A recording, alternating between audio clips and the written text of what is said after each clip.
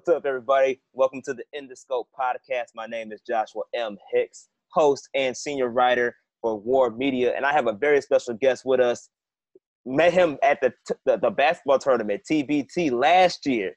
Great guy. He's a play-by-play broadcaster for Big Ten Network, NBC Sports, ESPN, and Stadium. I want to introduce you guys, Chris Vosters. Chris, how you doing, man? What's up, man? Good to be with you, Joshua. I'm actually going to take a page out of your book on Twitter and just say that I'm blessed to be alive and well and happy to be on your podcast talking some hoops.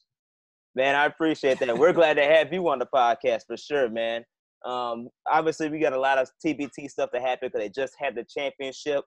But where are you at right now? I'm just at the crib, man. I'm in a little neighborhood of Chicago called East Village. It's kind of tucked in between Wicker Park and Westtown. So spent about a week doing TBT related stuff, and now I'm just back in Chicago chilling. Okay, that's what's up, man. That's what's up. Glad you were safe and yes. Taking all the precautions necessary as you're still doing your job, man.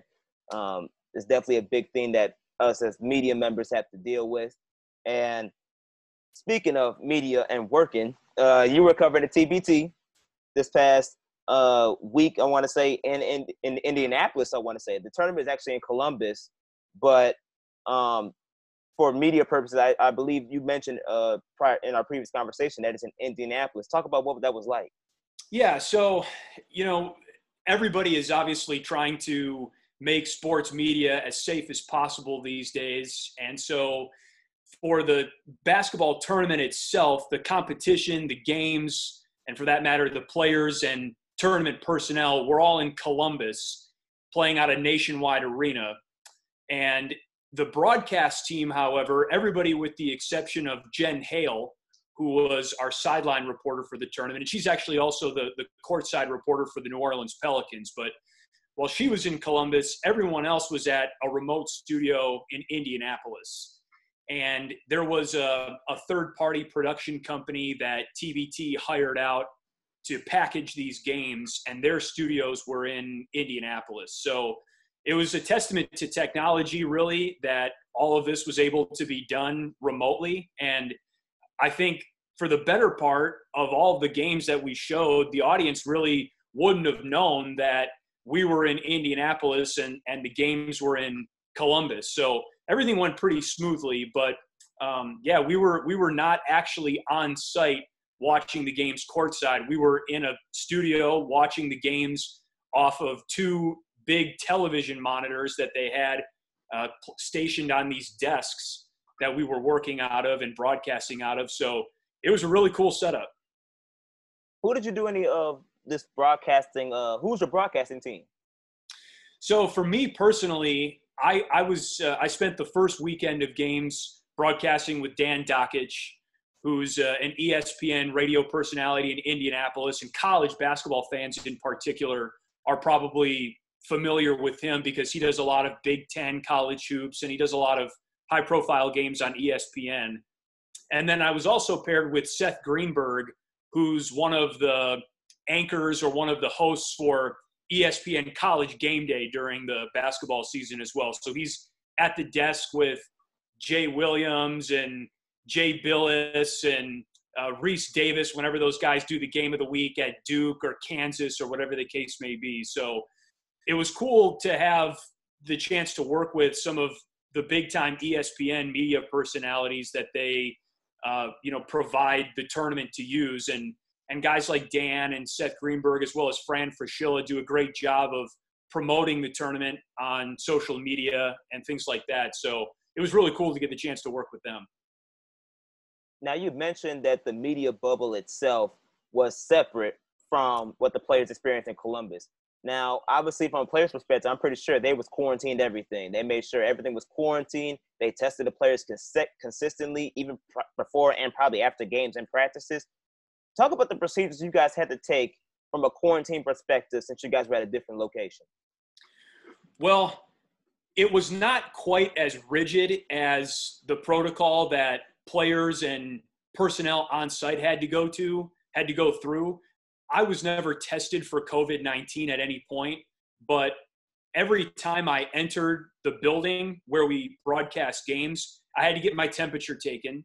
And I was aware going in that if I clocked in, if you will, with a temperature over 100.4, I would have to turn around and go home and quarantine and essentially be done with the broadcast. So fortunately, I never even peaked over 100, so I never had to worry about that. But in addition to getting our temperature taken, upon entering the building, we had to be masked up at all times unless we were on the air. And there were also some really, I think, enhanced social distancing protocols that were put into place. They essentially broke the building down into two halves. And one half was for broadcasters, people who were on air, on camera. And then the other half was for people who were on the production or the technical team behind the scenes. So in my portion of the building, there were never more than 5 people in a fairly large area. And so it was really easy to social distance in addition to the fact that we were wearing masks.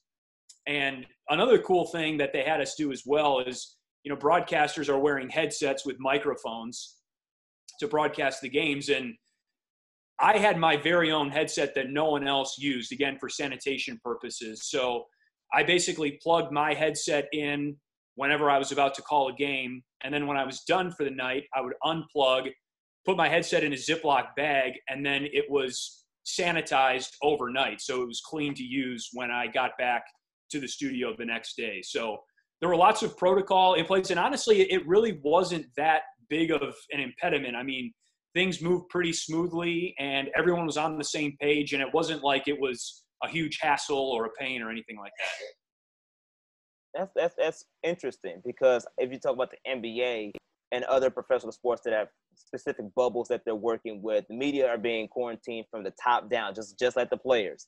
And for you guys not to experience that, but also still practice the protocols, is really interesting. We're going to highlight some of that a little bit later, but transferring to the actual tournament itself this year, from a player's perspective, I didn't watch all of it, but I did watch some games, and it was very exciting, for sure. Very exciting to see, especially with Marquette going back-to-back champions, going back to back-to-back, championship rounds, and actually winning it this year.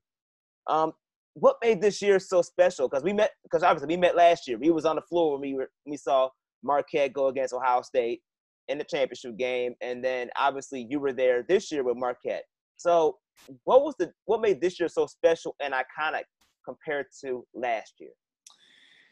There were so many storylines and so many angles that made the tournament really fun to cover. And I think first and foremost, and I know we have been talking about this already, but you've got the COVID-19 cloud that's hanging over everything, man. And so there were questions coming in about, hey, would we even be able to start the tournament on time? Would there be so many teams that had positive tests that there would no longer be enough teams in the field? So fortunately, we cleared those hurdles early on in the process. And once it became clear that the bubble was working and positive tests had been contained and teams that did have positive tests were swapped out with teams that were sort of on standby, the level of play is what really took over and I think kind of became the main story going forward. So there were so many great individual performances. You mentioned the Marquette alumni team. Absolutely. The fact that they were so close to winning the championship last year, then to get back to that level this year and win it on an Elam ending 3-pointer by Travis Diener, who's a local legend, and even more so now after hitting the shot to win the $1 million. That was a huge storyline. Another storyline that was fascinating to watch was Joe Johnson, the 7-time NBA All-Star, former Atlanta Hawk, Brooklyn Net, among other teams. He decides that he wants to ball with Overseas Elite, the team that's won 4 TBT championships already. And he went on a great run and was named to the TBT All-Tournament team and had a 35-point game in Overseas Elite's second time on the floor, and frankly looked like he could still hold his own on an NBA court, to be honest with you. So there was that level of excitement. And then you also had some of the new teams in the tournament field this year. There was an Illinois alumni team that I think surprised a lot of teams. They actually took out the defending champion Carmen's Crew from last year. They beat them this year as a first-time TBT participant. And you had recent alumni like Malcolm Hill and Andres Felice on the team. And then you also had some non-Illinois players as well, like Mike Dahm, who played at South Dakota State and actually became the 7th all-time leading scorer in NCAA history, just racked up a ton of points in college and is now a successful professional overseas. So, and this is one thing that I talked about too, before we came on. People were a little maybe nervous or hesitant that, look, these guys haven't played in 4 months. Is the level of basketball going to be any good? Oh, and by the way, there are no fans in the stands. So is there going to be any kind of energy in the arena? And you found out pretty quickly that, these guys clearly did a great job training and staying in shape through this pandemic because the level of play and the conditioning was excellent. And B, you still had a lot of energy and passion, intensity and enthusiasm that you could feel through the screen, even though there weren't any fans in the stands. I mean, these guys wanted to play, wanted to be there, and I think the audience really could sense that. Everybody listening right now, you're listening to Chris Vosters. Man, Chris, was Marquette the team you originally wanted to pick to win? Yes, it was. I mean, and like, it wasn't necessarily a sleeper pick. I mean, they're the 4 seed coming in. They had a first-round bye, so you're like, okay, these guys, not only were they in the finals last year, but they were in the semifinals the year before that. So these guys have been around. They know what the tournament is about. And with all of the craziness going on with COVID-19, you thought a veteran team like that would be best equipped to handle the tournament this year specifically. But man, from the time they took the floor the first time this tournament, everyone knew that, okay, this is a team to watch. This is a team that has a really, really good chance of winning the championship this year. Their core 3, their 3 best players, it was Darius Johnson-Odom, who got a cup of coffee in the NBA with the Dallas Mavericks. It was Dwight Bikes, who was one of Marquette's best players all time, and looks like he could seriously fill out an NBA bench spot as well. And then you had Jamil Wilson. Those 3 players really anchored the Golden Eagles team this year. And the way that they were playing in sync, you could tell that they had played a lot of basketball together. Their chemistry was on point from the jump. And they became a team that, like, pretty early on in the process, I mean, you could tell, like, okay, even if they don't win the whole thing, they're going to get awfully close and make a pretty good run at this. What was a sleeper team maybe that might have surprised you throughout this tournament? I think if you look at the championship game, Golden Eagles took on a sideline cancer team that was the 22nd seed out of 24. And I think they were absolutely the surprise team. I mean, they didn't have a first-round bye, and so to make it through a really tough field, they had to play one more game than every other team in the Final Four.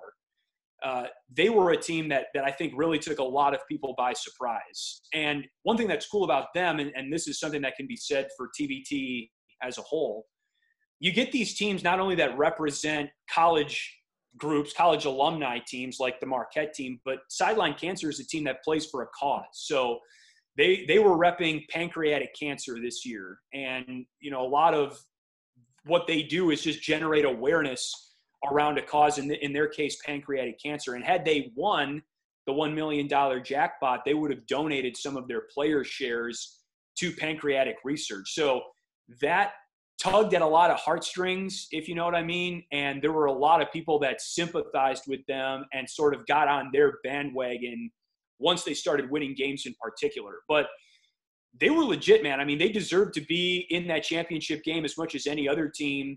They had a couple of really good college players, former college players, I should say. Maurice Creek, who played at Indiana.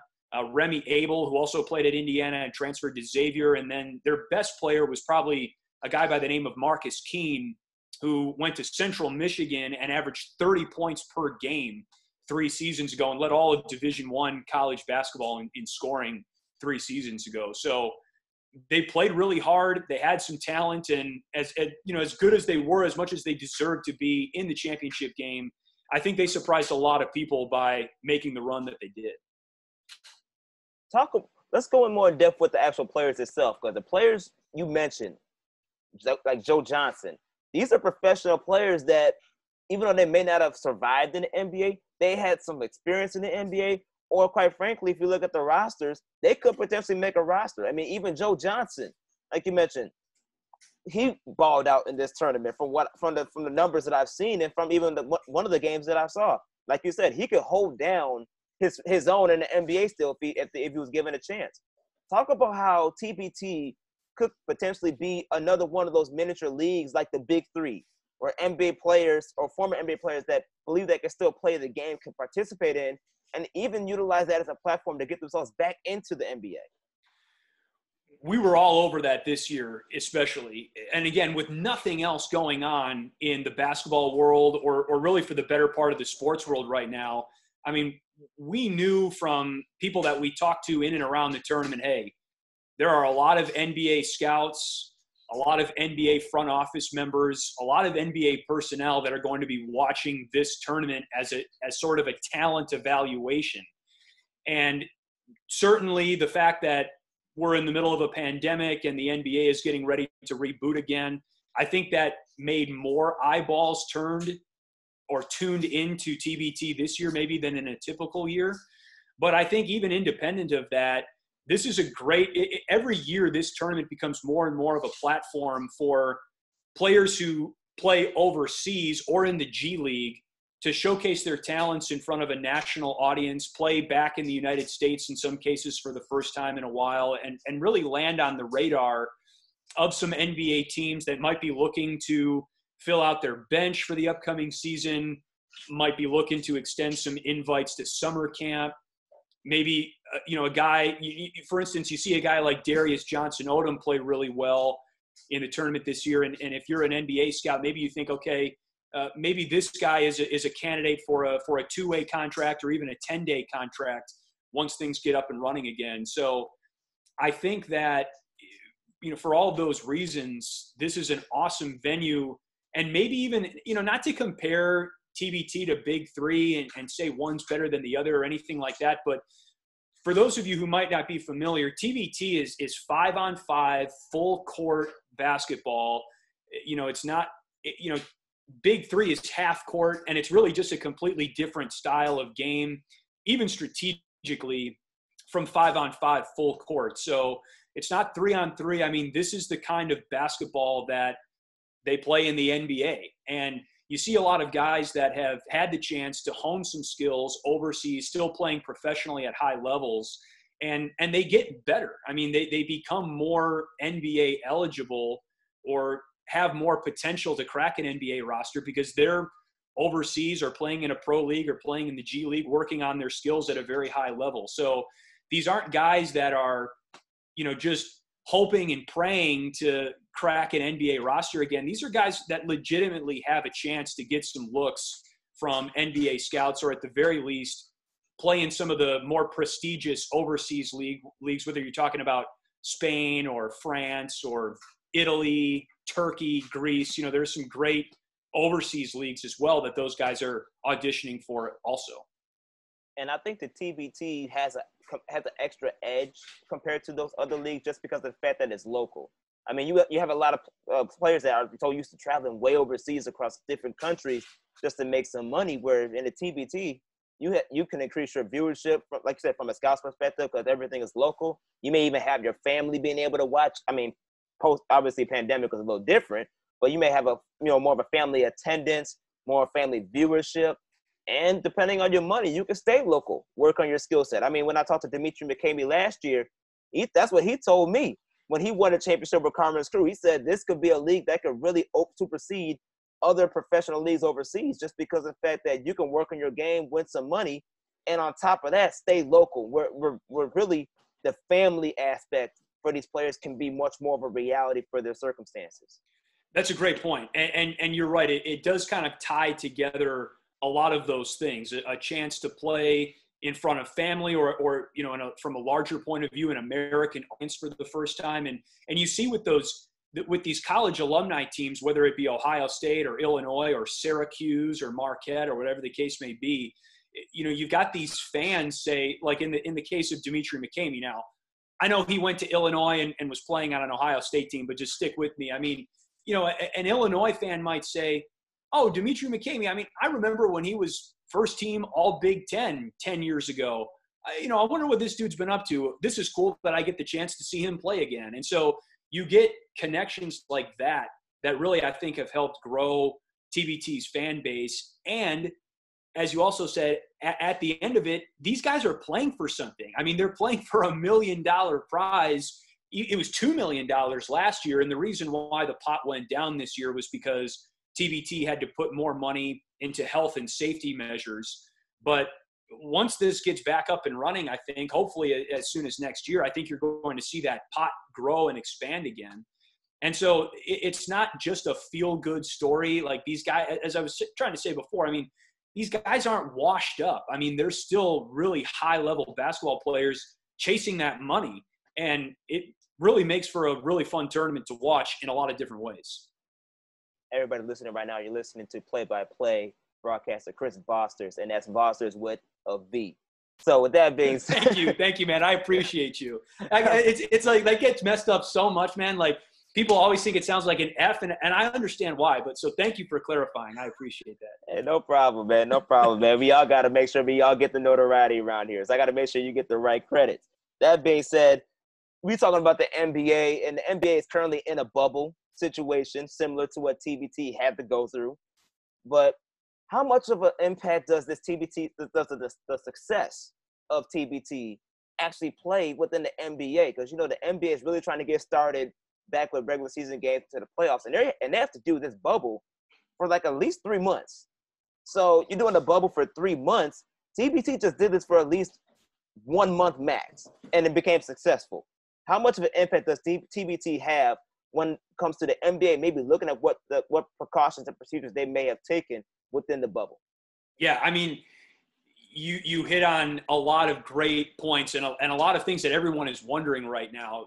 What TBT showed us, I think, is that if you get guys in a bubble and get them committed to staying in that bubble, this can work. All right, so there were, like, if you look at the testing numbers for COVID-19 as it related to TBT teams, they had everybody test at home before they got on site. And about 7 to 8% of those tests came back positive. So, you lost a lot of people through that, relatively speaking. Then once you got people on site, there was a smaller number, but still a noticeable number of guys who tested positive even once they had landed or arrived in the bubble.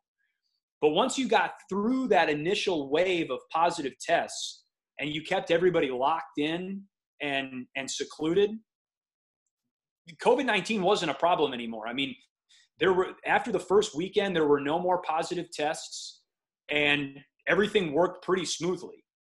So what you just said, though, TBT, those guys were in a bubble for 2 weeks. We're asking NBA players to be in a bubble potentially for 3 months. Now, in the NBA, in the case of the NBA, that field is going to get smaller. I mean, relatively quickly. There's this obviously 8-game regular season period. And then once that starts, you're going to have a bunch of teams return, leave the bubble, never to come back. And you're going to have the playoff field. And then the playoff field is going to get smaller consistently as this goes on. So that's one reason that maybe gives me some cause for hope here that the NBA can pull this off, because you're really going to be asking 2 teams to commit to the bubble for that full 3-month duration. And the 2 teams that make it to the finals are obviously going to have a lot of incentive to stay there and to obey the protocol because they want the championship and everything that comes with it. But there are more people involved for the NBA bubble than there are for TBT. So, I think it's encouraging that TBT worked as well as it did, but it's a much smaller scale, both in terms of people and time lapsed, than we're talking about for the NBA. So the NBA has got its own unique set of challenges, absolutely. but we're all taking this one step at a time. And I think the fact that you saw it work, at least on any level, has got to make you cautiously optimistic that at least there's a template that the NBA can to make this work. Well, I hope they make it work. And me too. I really do, because even TBT brought back so much joy. Much joy. I miss the sports. I miss NBA, and I wanted to make it work. But I mean, you got people, positive superstars over here already testing positive for COVID. Russell Westbrook tested positive for COVID. No, Nikola Jokic tested positive before he got there. James Harden just got to the bubble because of family issues. Zion Williamson just left the bubble for family issues. And then you got people like Dwight Howard getting pissed off because people are already using the snitch line. Like, I mean, at this point, it's so chaotic with the bubble. I don't know what to expect. But with what you're telling me, I am just slightly more optimistic because of the fact that obviously it's starting big. It's going to be more chaotic. But as the season dwindles down, it could be more controllable like it was with the TBT, to where that could be a little bit eliminated. Yes. I think, again, okay, so you're seeing guys right now like Russell Westbrook test positive, and okay, like that's a bummer, yes, but let them get it now, quarantine for 14 days, get it out of their system, and then be ready to go. And they really won't have missed that much time. I think what really concerns me, though, is that snitch line. Because, I mean, if you got to worry about somebody ratting you out, I mean, that is going to cause your commitment to the bubble, to this process, to maybe crack a little bit. And that's one thing that TBT had going for it as well. That's easy to overlook. These guys were committed to the quarantine lifestyle. And, I mean, look, like, as much as we're saying that these guys in TBT are, on the cusp maybe of NBA style of play, they still live a different life than NBA players, man. And they're not quite as accustomed to maybe the chartered plane rides and the 5-star hotels. It's probably going to be more of a culture shock for people at the NBA level to get used to quarantine life than it was for TBT players. So, I mean, I'm not worried about a LeBron James, a Kawhi Leonard, a Giannis Antetokounmpo. I mean, those guys know they have a legitimate chance to win this thing. I think they're going to be committed. But can you get the buy-in from everybody else to not make this thing fall apart? That's what we're going to have to just wait and see. So then what is your opinion on the second bubble? Because it's been reported that the NBA is trying to do it. I think it's stupid. Doesn't make sense, especially since they're not really fighting for the playoffs or a championship. They're really just fighting just to stay relevant and collect TV money, which I understand why. But from a player's perspective, to me, it doesn't make sense. What are your thoughts about that? I read your article on that when you talked about the second bubble, and I agree with you 100%. I mean, I don't think it just makes a ton of sense, and I understand why the idea might be out there. And look, I applaud the NBA. I mean, they're trying to make everybody feel like they're a part of the reboot, and I mean, why not aim high for pulling something off like this? But I think when you step back and realize that, I mean, there's still liability and risk involved here just by starting the season again in any kind of capacity. And I think you're seeing this play out in college athletics as well, where a lot of universities are like, hey, man, I mean, I don't know if it's worth it, testing guys' commitment to this kind of quarantine lifestyle, because if guys want to go out and leave the bubble and do their thing and party and have fun, well, okay, that's their individual right to do that. But I don't want to be, I don't want my ass to be on the line, pardon my French, if you want to go out and get sick and then sue me for, not taking care of me or whatever. So that's why I think, at the NBA level, for the teams that don't have a shot at this anyway, it's just too much unnecessary risk. I mean, why put guys in a situation where they're going to be tempted to go out in Chicago, have fun, get sick, and then spread it to other people, and then, put their teams and the entire league in a place of, trying to compensate them in some way, or, set up a possible lawsuit or something like that. So I agree with you. I just don't think the second bubble is really worth it right now. Everybody listening right now, you're listening to Big Ten Network play-by-play broadcaster Chris Vosters with the V. And transitioning to college athletes, like you just said, the Big Ten, as one of the networks you are representing when you do the broadcasting, they just announced, at least from a football and from a fall sports perspective, that they're going to only do conference games. And recently a report just came out today that they're actually going to fill this, have fans come in at 20% capacity from a football perspective. Is that a smart move? Because I understand you want to be social distant, and obviously you got to get as much money as you can from fans, ticket sales, and things of that sort. But is it really worth the risk? Your opinion? Who's to say? I mean, I think of it. I think of a similar phase where we were in Chicago when they decided to open the restaurants again, but only at 25% capacity or whatever it was. I mean, when you think about operating costs, can you stay afloat with only 25% capacity? I mean, financially, I'm just not sure that makes a lot of sense. So for college football, if you've got 20% of your stadium full, are you really even going to make that much money that way? I'm not sure. I mean, I'm going to give those people the benefit of the doubt and say that they've looked at the situation and have determined that it is worth it in some level financially to set the bar at 20% or whatever level they want to. I know that from my perspective as a broadcaster, I've already been told that, hey, even if we have a college football season this year, you're not going to the games. I mean, we're going to bring you to our studio and have you do the games off monitors remotely, similar to what I did for TBT. So I know that regardless of fans, there's still going to be, a much more reduced number of people that are even allowed entry into the stadium.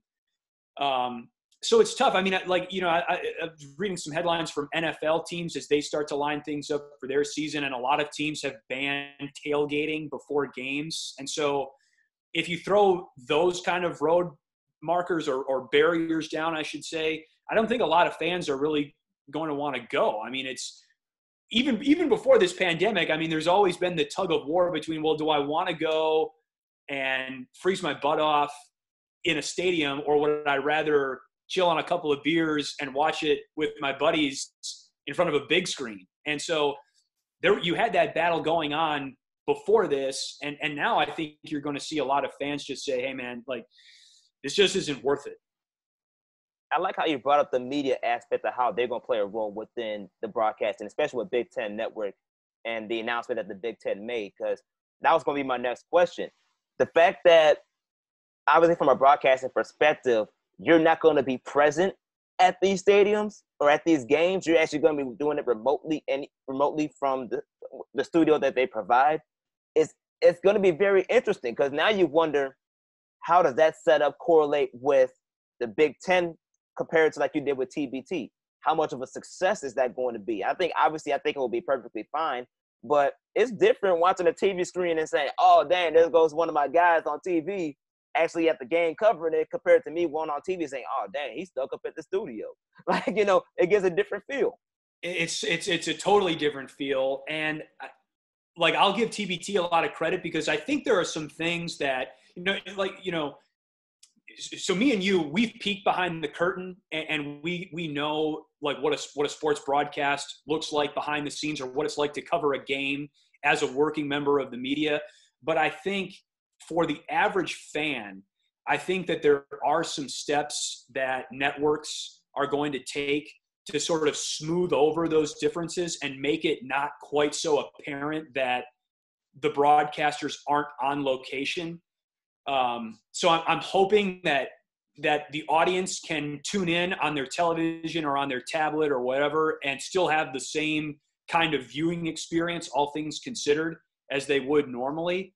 But speaking just from my perspective, it's different when you're in a studio and you're watching games on monitors and you can't like tap into the energy and the crowd and, what everything that's going on. I mean, your field of vision is completely dependent on whatever the cameras decide to show you. I mean, you essentially don't have a 360-degree field of vision like when you're at the court or in the press box and are able to see everything with your own eyes. So it's different, and it's an adjustment period. And I mean, I know that for reporters as well, it's getting tougher because they're not going to have the locker room access or the accessibility to players and coaches that they typically do. I mean, a lot of beat reporters such as yourself are getting information from teleconferences now instead of one-on-one interviews or even group press conferences. And it's just not quite the same. So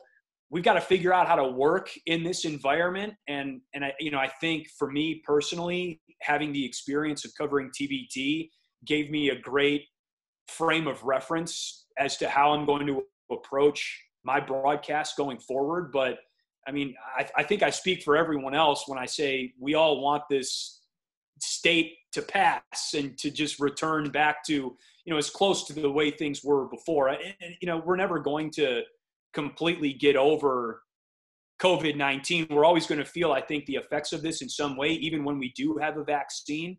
But, I think we definitely want to get back to at least a closer sense of normal than we have right now. Speaking nothing but facts there, man. What you got coming up next? Good question. I mean, nothing is the short answer. And, not to sound like doom and gloom about it or anything like that, but for me with the Big Ten Network, that's college athletics. So that's what I really pay attention to for the better part of the year. And, there's not been a lot of good news, frankly, that's come out lately about the future of college athletics for the fall. And again, I mean, on an individual level, University X can say, all right, we're going to get all of our athletes together and we're going to put them in a bubble and we're going to be able to control their environment and make sure that they don't get sick and that there's no transmission. Okay, that's cool. But then when you bring in the travel component, it just opens up an entire can of worms. And how do you handle taking teams on the road and getting in and out of stadiums and trying to keep players from leaving their hotels or going out at night? And again, this kind of touches on what I said before when we were talking about the second bubble in the NBA. But when you introduce those other risk factors that no matter how hard you try, you just can't control in an airtight way, I don't think that universities are going to want to incur that risk of their student athletes getting sick. And especially, look, if colleges aren't having classes, you can't justify having student athletes out on the field, risking themselves in that way. So, I'm hoping and praying that there's some kind of shortened season or delayed start that gets college athletics back up and running, maybe late September or October. I take, I guess, solstice in the fact that we're still in the middle of July and this is such a fluid situation. I mean, the situation really changes week to week, that maybe we'll get through this second wave. And by the time late August, early September rolls around, numbers will be declining again. And we can say, okay, this seems to be trending in the right direction. Maybe we can find a system that works. But, the NCAA president, Mark Emmert, when he comes out today and says the data is pointing in the wrong direction, I mean, he's right. And, so it's very much wait and see right now. But I will enjoy the opportunity as a fan to watch Major League Baseball and the NBA get up and running again. And I'm rooting as much for my profession, as much for my personal fandom, that those experiments, if you will, work. Because I think if MLB can get through its season, if the NBA can get its season back up and running again, I think that will bolster the confidence of college athletics to maybe find something that will work for them.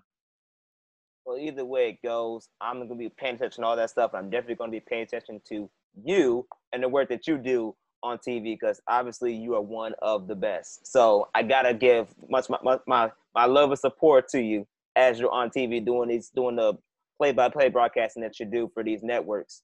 Where can they follow you on social media? Please follow me on Twitter and Instagram at CJ Vosters. That's V as in Victor, Osters. So CJ Vosters.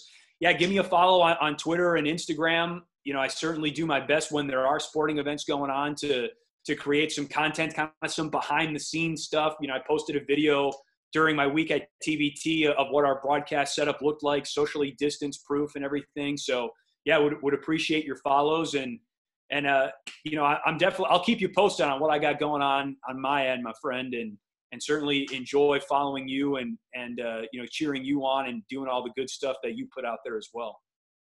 Appreciate that, man. We definitely gonna be tuning into what you got going on. Keep me posted so I can support in any way that I possibly can. And everyone listening right now, you can follow me on social media at that guy Josh Hicks on Instagram and at jhicks042 on Twitter. We got a lot of good stuff coming our way. Both of us, as a matter of fact, do. And this is definitely some stuff you do not want to miss.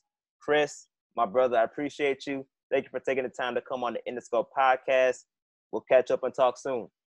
Honor and a privilege, my man. Thank you so much for the invite. And yeah, we'll be in touch. Yes, sir. You stay safe out there. Thank you. You too, bro. Appreciate you. All right.